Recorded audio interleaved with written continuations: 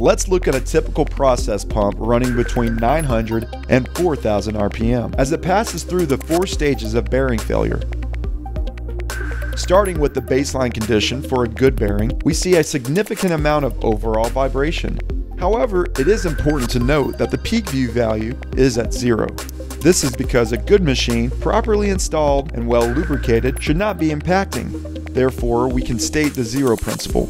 PeakVue on a good machine should be at or close to 0.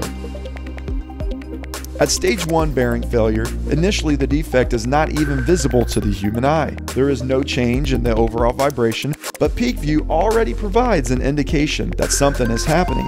When it climbs to a value of 10, there is a problem on the bearing.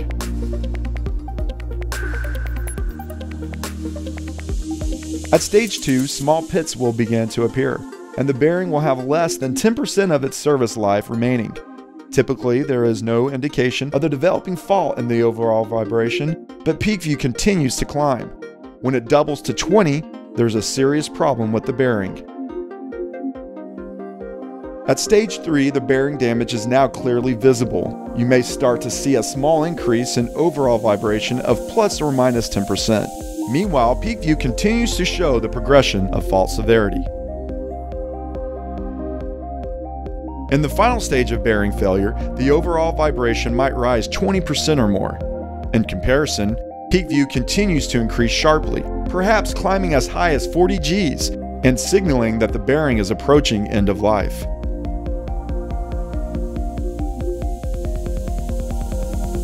There will be a marked increase in the overall vibration at the point of actual failure, but too late for planning.